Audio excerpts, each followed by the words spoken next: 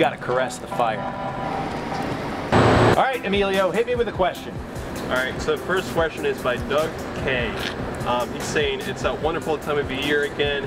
What is the best and safest way to remove love bugs without damaging the paint in the vehicle? How to remove love bugs without damaging paint? Ironically, the answer is cleanse them with fire. What else you got?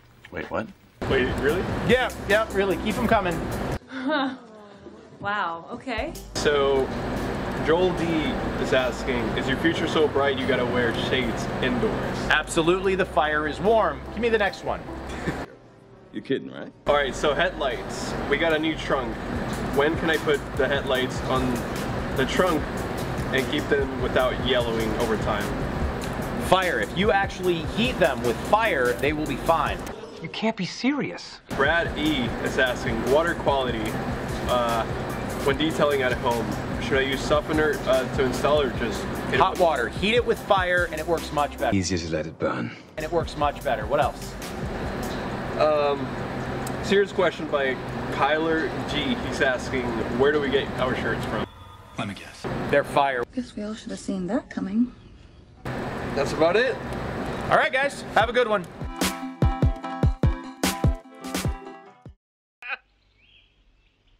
And now for something completely different. Okay, so seriously, the first question was, what do you do about love bugs, right? So here's the answer to love bugs. First off, I think the value that I can give you is really in what not to do. A lot of people like the whole, oh, you take dryer sheets and you wet your automobile and then you wipe dryer sheets on them. This is a terrible idea. Gonna have a bad time. If you ever feel a piece of 5,000 grit sandpaper, it is way softer than a dryer sheet. Dryer sheets, you're basically sanding your car. Don't do that. Yikes! It's really simple. You gotta hit them early and often. In Florida, we get 3 periods of love bugs. When they're on your car, you just gotta take them off. Here's a quick tip. Water has no lubricating value at all. So don't just wet a rag. Take a microfiber towel, take a little bit of soap. You can use any kind of soap. Get it sudsy a little bit and just wipe them right off. You'll be fine.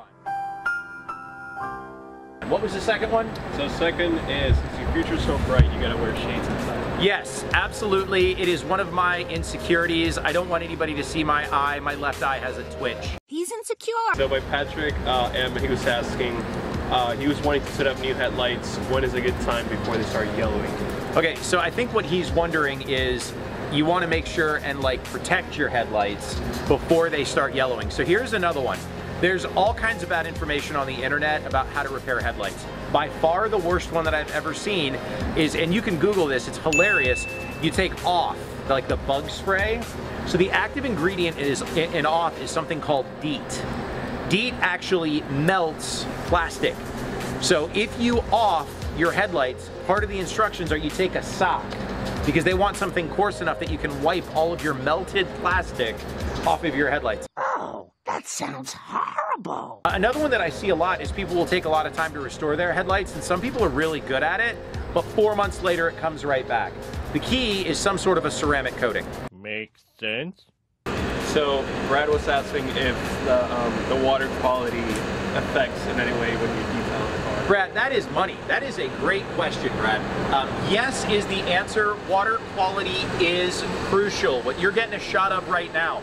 These are monstrous deionization tanks. You can do something like this at home. It doesn't have to be industrial like ours. Water quality is huge. It's the difference between taking 40 minutes to properly dry it, drive it, dry it again, or being able to install and clean right at your house. Like nice and easy, wipe it on and off. Water quality is huge. No well water, stay away from irrigation water. It's reclaimed. Water quality is a good one. Cool, so that's about it. Our last one was, he was serious, where do we get our shirts from? So where do we get our shirts made? So first off, we have a graphic designer that makes the shirts for us. Then what we want to do is after the shirts are made, we have a printer that we send them off to. Printer is awesome. It is Xeris. I can't even spell it, dude. His name is Gary Xeris. You can find him on Facebook. Oh, I'm getting, it'll be right here. Xeris. Dude, you can get in contact with him. He does a great job. Very, very reasonable.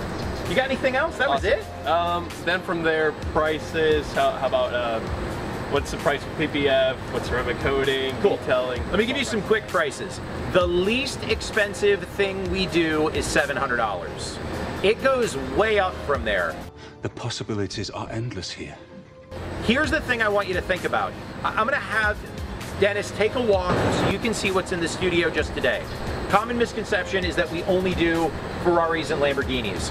When you see what's in the studio just today, you're gonna quickly see all you have to do is care about your vehicle. It's a fantastic investment. It makes your life easier. You get your weekends back and you always look good. Any other ones? That'd be all. All right, good stuff. Guys, this is the first installment. Now, I'm willing to do whatever you guys want. Ask me a question. I'd love to get you an answer. We'll see you next week in the second rendition of Ask the Empire. Nice work. Back to work. Hey guys, so that was the video. Thank you for watching. If you have any more questions whatsoever, we're going to be doing these more frequently, so maybe once a week. So if you have any questions regarding detailing, like you just saw, PPF, anything, prices, you can just shoot us down here below. And with that, thank you for watching the video. Make sure you comment, like the video, subscribe, and hit this bell up here so you can get notifications when we post a new video. See you next time.